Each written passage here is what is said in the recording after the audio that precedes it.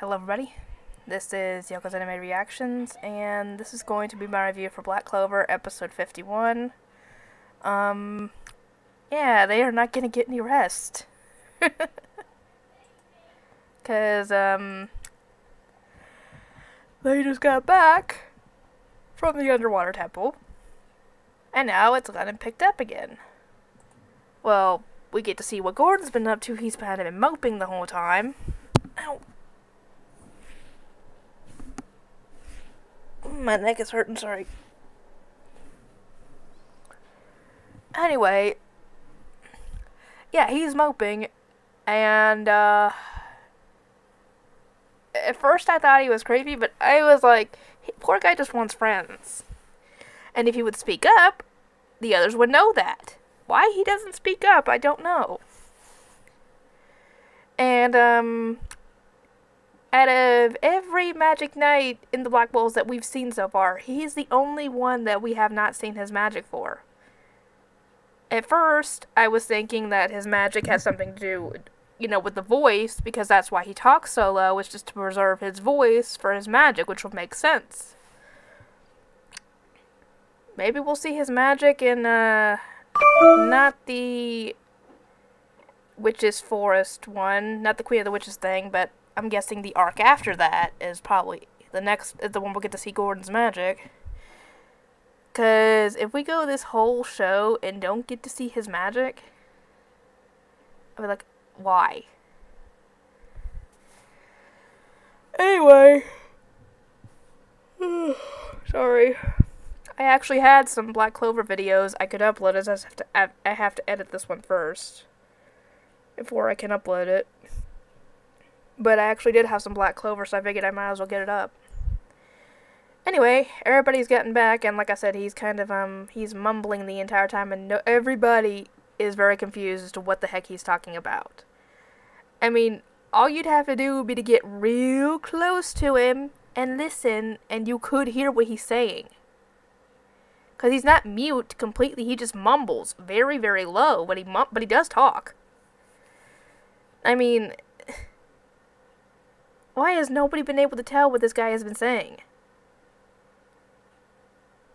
Anyway, most everybody that's there ends up going straight to sleep. And Yami's got to report to the Wizard King what they found out, and I'm assuming deliver the magic stone that they got from the underwater temple.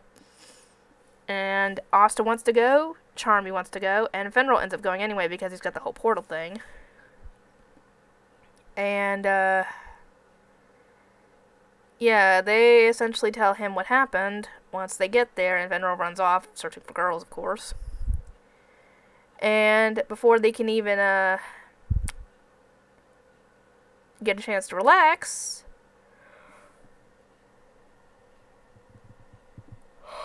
they get a message from, I can't even remember the guy's name, the Wizard King's assistant guy, that the village on the border between the Clover Kingdom and the Diamond Kingdom is under attack by the Diamond Kingdom. And, they see a few generals, and the purple orcas that are there are trying to put up a barrier, but that barrier gets easily swatted aside. Thankfully, they have enemy reinforcements, or they have reinforcements show up, which is Squad, and, Fenrir's brother, and, Captain Vengeance. Could somebody tell me, does Captain Vengeance have a 4-leaf clover book, or does it just look, is it just a spell book that looks similar? Because it looks like a 4-leaf clover book to me, but I couldn't really tell. Could somebody let me know, please? But yeah, Yami offers to go and help because, they don't know if any of the other Magic Knights would be able to go and help at this point, and they're the only ones available at the moment. Asta obviously wants to go because, he wants to help, and he obviously wants to see Yuno in action, even up close, and find out how things have been going for him. And obviously Charmy wants to go because the only reason she wants to go is so she can see Yuno. That's the only reason she wants to go.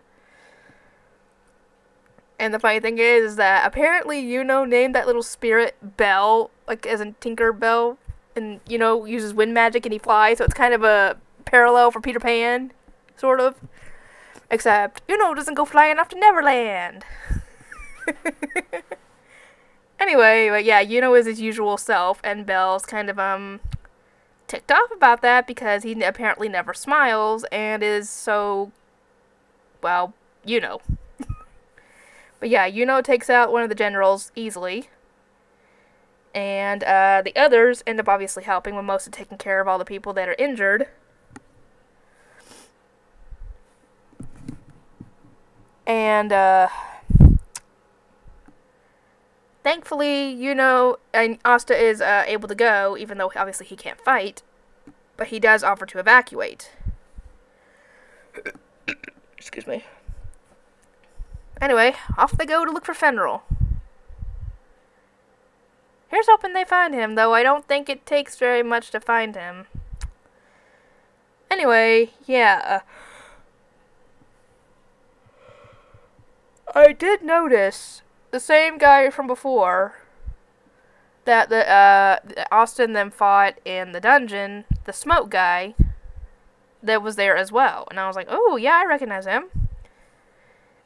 Because I know that there are people in this world, in the opposite kingdom, the enemy kingdom, that aren't really bad people. And then there are people that are in their kingdom that are obviously pricks.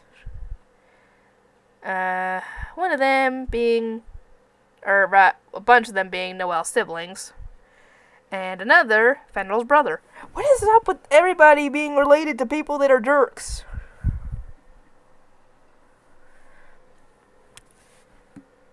And Vanessa's mother is the queen of the jerks. But that's for the next arc. Anyway, yeah, I'll get this everything edited and uploaded, and I'll see y'all next time.